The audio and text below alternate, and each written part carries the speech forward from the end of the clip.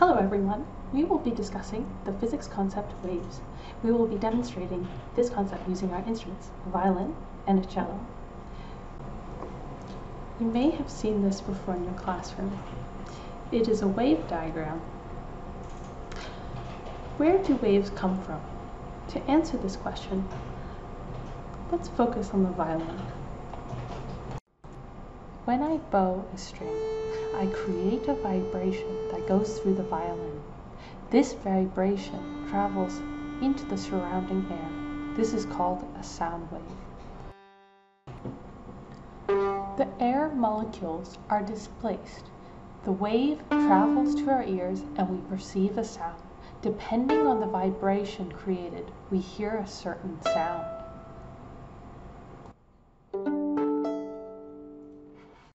The cello is another string instrument.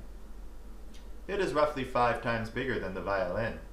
It produces much lower sounds, thus we would expect its waveforms to look a little bit different. Listening to it now, can you notice any differences between the waves it produces versus the violin we heard previously?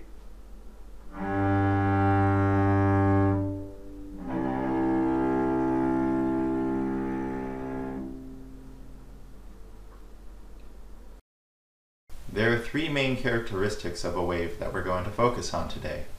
These are amplitude, wavelength, and speed. Beginning with amplitude. Amplitude is defined as the height of the wave, also known as the distance from the center line to the top of the crest, measured in meters.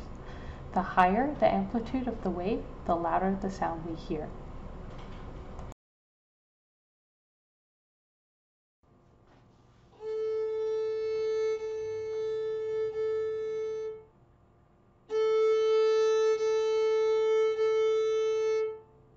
Notice the loud A note produced a wave much taller than the wave created by the soft A note.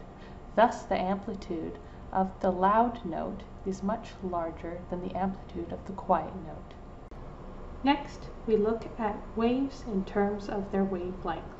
The wavelength of a wave is the distance between 2 successive crests or troughs, the highest and lowest part of the wave, respectively.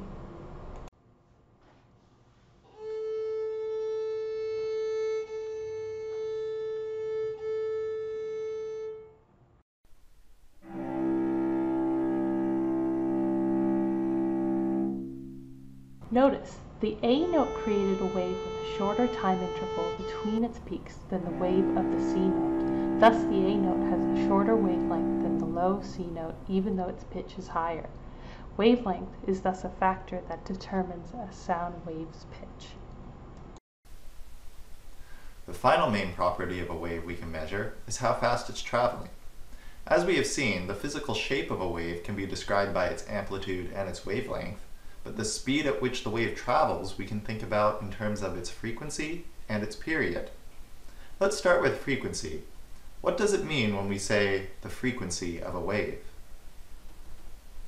Listen to this violin melody and try to determine how quickly the sound is reaching your ear.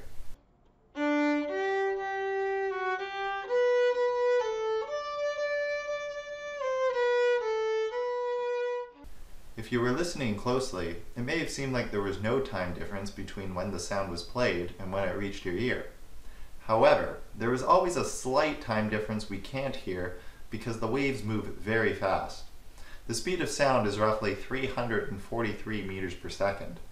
Imagine a car coming at you that fast from rest, and think about whether you'd be able to anticipate it hitting you. Probably not. If you're still not convinced that it takes any time for sound to travel through air, think about the last time you saw lightning flash in the sky. Did you hear the thunder right away? Or did you hear it after the flash had already happened? To help you, here's a short video to help illustrate this.